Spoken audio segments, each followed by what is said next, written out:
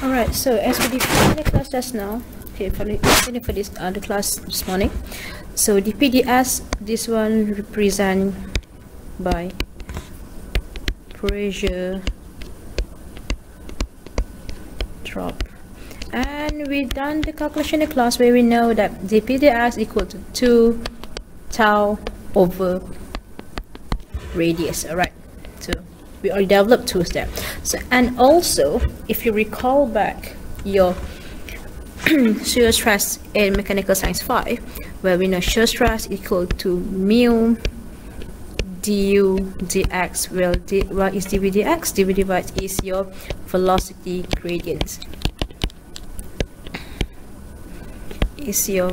gradient, and as you can see here, I'm gonna put equation 1.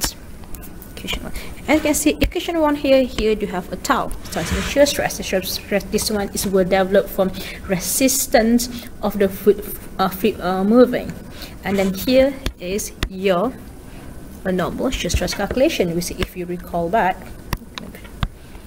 remember linear, and then here is your u, and here equal to 0 due to no slip condition. So how we actually want to combine equation 1 with your equation 2?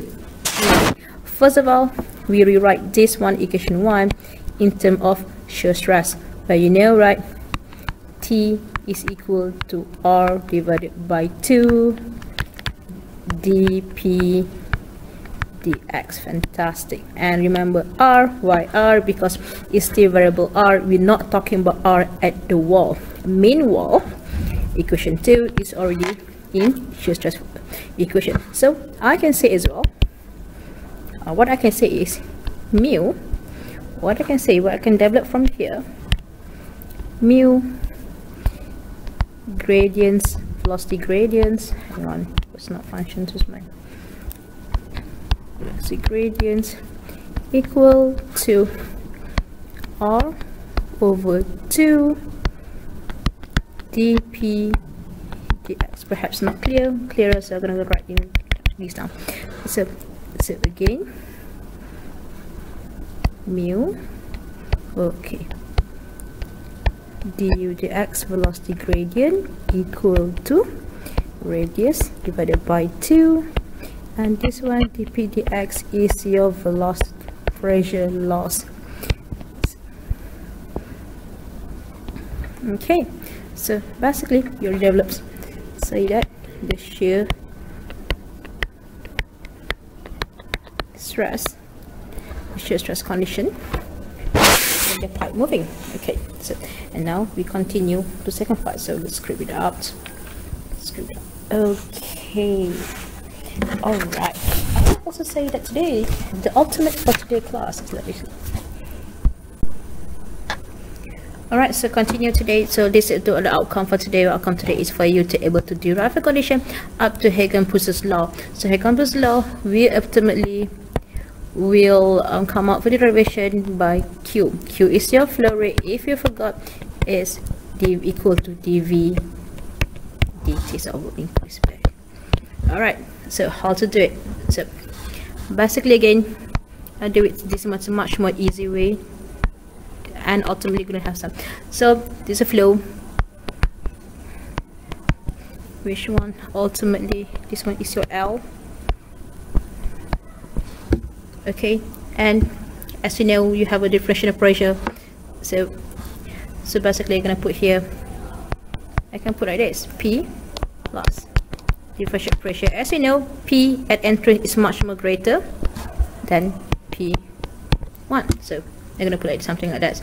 So back to first law, to Newton's second law. As we know, F is equal to ma, and I explain it. Do we have the same momentum? Yes, we have the same momentum. And acceleration, do you have acceleration? No, we don't have acceleration, but the fluid is just moving. So ultimately, after you balance it, it's equal to 0. Okay. All right, so basically you have force from pressure, what is it, diffusion pressure times pi r square is a force. So this is because basically I want to know the diffusion pressure from entrance minus exit. Okay, so basically already equal balance it up. You have this one is your pressure and this one is your cross section area, from which part? Here, this cross section area, and here I'm divided by r again. Call like this. So from center to r, this one we call it variable r. And meanwhile, from center to here we call it capital R at wall. Okay, and then we need to differentiate it. So this one you establish, this one you re-establish the force friction. Okay, and now we're about to establish the second one.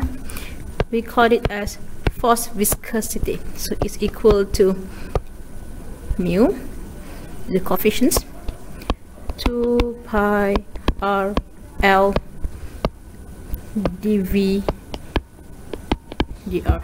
So some would derive it as dv dr, or some would even derive it as du dr. So I will stick to du dr. Right, so what is this du dr? This one again, this one is your velocity distribution to resistance, and this one is your mu, 2 pi r l. Why is l is due? Why is l due to the length? Here we define it by l, divided by l length. Okay, all right. So as we know, as I said, F equal to ma. So basically FV equal to FP. All right, so FV equal to mv. So and then so basically mu n 2 pi r l du dr is equal to changes of p pi r square.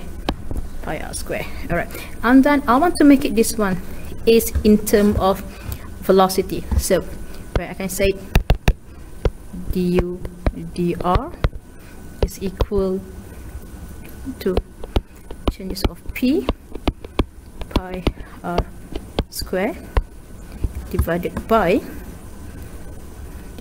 mu 2 pi r l.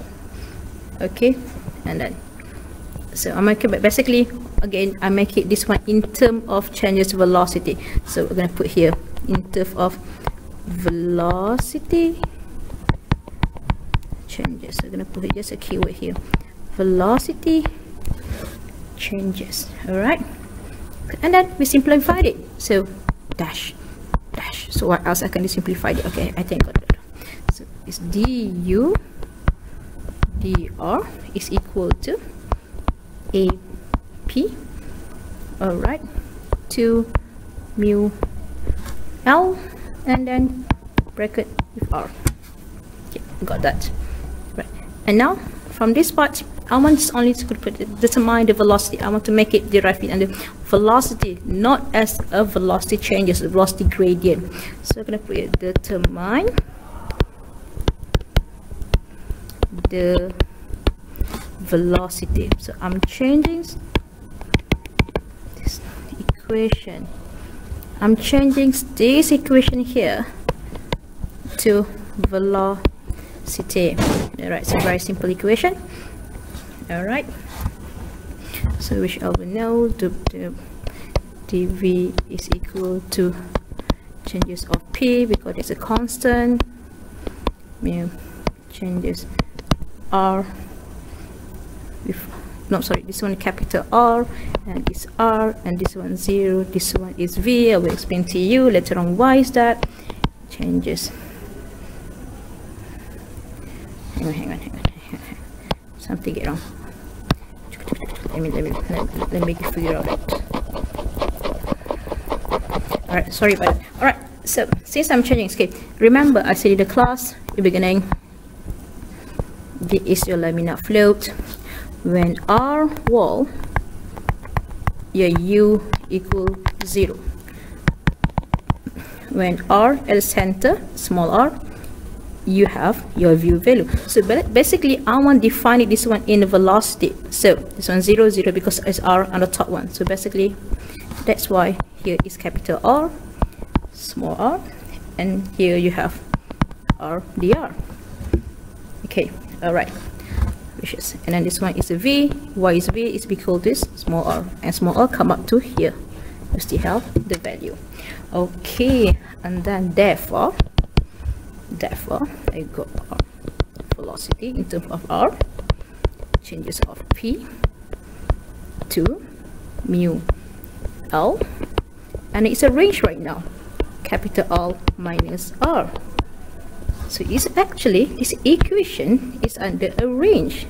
Why is a range? It's a range between small to r wall. So this is your, where is your r wall? Okay, and we will continue from here again. Let me put on top. Okay, and then I did say that this equation, Hagen-Poiseuille, is actually, you want to know your Q, you want to know flow rate, and this flow rate will define in dV dt, where you know as well this one is equal to V dA. And what is your A? A is your pi r dr. Yeah, so that is your A. So basically I will define this in my V. This is my V equation. Where is my V equation? So basically this is my V equation. So basically, therefore, okay, therefore continue from this equation, right? Continues from this equation. Continue from this equation. I'm gonna rewrite again. VR equal to changes of P to mu L, capital R minus small r. Voila. Okay, and then I want to change it to dV dt. So basically dV dt is equal to V dA. So what is my V dA? Is equal to U R 2 pi r dr, and then is equal to, again, this one V by the radius. So AP, where is my, is 4 mu L. So how about, okay, and then okay, R2 minus R2 2 pi r dr. Okay, and then from here is much more simple. From here is much more simple. So we know that is pi AP 2 mu L R4 2 minus R4 4. Oh, this one is capital R equal to pi changes of P 2 mu L R4 4, and you solve it.